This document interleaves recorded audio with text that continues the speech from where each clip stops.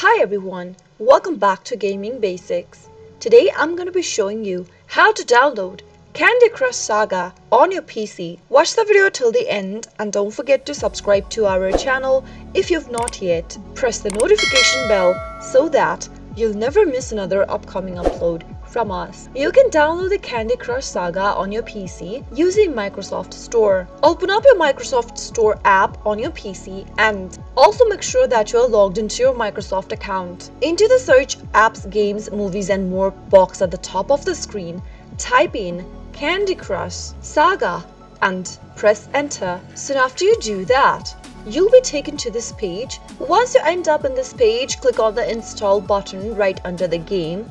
Since I already have the application installed, it is showing me the play option. If you don't have it yet, you'll need to click on the install button to download the application. Once you do that, you'll find the application in the library of your Microsoft Store. Click on the open button to launch open Candy Crush Saga whenever you want from your PC. That is how you can easily download the Candy Crush Saga game on PC. I hope the tutorial was helpful to you. If it was, go ahead and give us a thumbs up.